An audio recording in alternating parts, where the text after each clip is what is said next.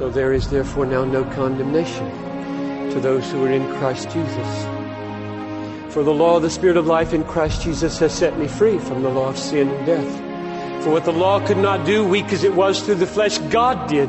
Sending His own Son in the likeness of sinful flesh, and for sin, He condemned sin in the flesh, in order that the just requirement of the law might be fulfilled in us who walk not according to the flesh, but according to the Spirit. For those who walk according to the flesh set their minds on the things of the flesh, and those who walk according to the Spirit set their minds on the things of the Spirit.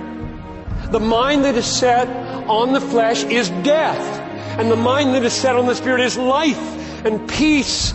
For the mind of the flesh is hostile to God. It doesn't submit to God's law. Indeed, it cannot. And those who are in the flesh cannot please God. But you are not in the flesh. You are in the Spirit, if the Spirit of God really dwells in you. Anyone who does not have the Spirit of Christ does not belong to Him. But if Christ is in you, though your bodies are dead because of sin, your spirit is alive because of righteousness. If the one, the Spirit, who raised Jesus from the dead dwells in you, then He who raised Christ Jesus from the dead will give life to your mortal bodies also through the Spirit that dwells in you. So brothers, we are debtors, but not to the flesh, to live according to the flesh. If you live according to the flesh, you will die. But if by the Spirit you put to death the deeds of the body, you will live. For all who are led by the Spirit of God are the sons of God. He has not given us a spirit of slavery to fall back into fear. He has given us the spirit of sonship, by which we cry, Abba, Father. When we do that, the Spirit is bearing witness with our spirit that we are the children of God. And if children, then heirs, heirs of God, and fellow heirs with Christ, if we suffer with Him, in order that we might be glorified with Him. For I consider that the sufferings of this present time are not worth comparing to the glory that will be revealed to us. For the creation waits with eager longing for the revealing of the children of God. For the whole creation was subjected to futility, not of its own will, but by the will of Him who subjected it, in hope that the whole creation will be set free from its bondage to decay and obtain the freedom of the glory of the children of God. For we know that the whole creation has been groaning together like pains of childbirth, and not the creation only, but we ourselves, who have the first fruits of the Holy Spirit, even we also groan, waiting our adoption as sons, the redemption of our bodies.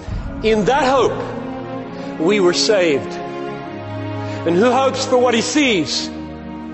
But if you hope for what you do not see, you wait for it with patience. Likewise, the Spirit helps us in our weakness, because we don't know how to pray as we ought.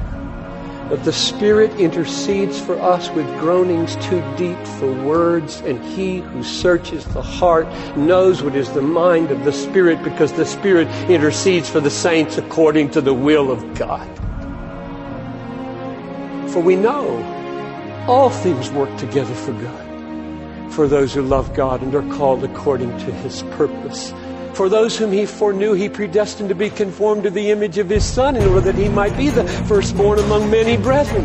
And those whom He predestined, He called. And those whom He called, He justified. And those whom He justified, He glorified. What are we going to say to these things? If God is for us, who can be against us? He who did not spare His own Son, but gave Him up for us all, how shall He not freely with Him give us all things?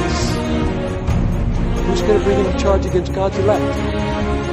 It is God who justifies. Who's going to condemn? It is Christ Jesus who died, who was raised from the dead, yes, who is at the right hand of God interceding for us. Who will separate us from the love of Christ? Shall tribulation or distress or persecution or famine or nakedness or peril or sword? As it is written, we are being killed all day long. We are counted as sheep to be slaughtered. No. In all these things, we are more than conquerors through Him who loved us. For I am sure that neither death, nor life, nor angels, nor principalities, nor things present, nor things to come, nor height, nor depth, nor anything else in all creation will be able to separate us from the love of God in Christ Jesus our Lord.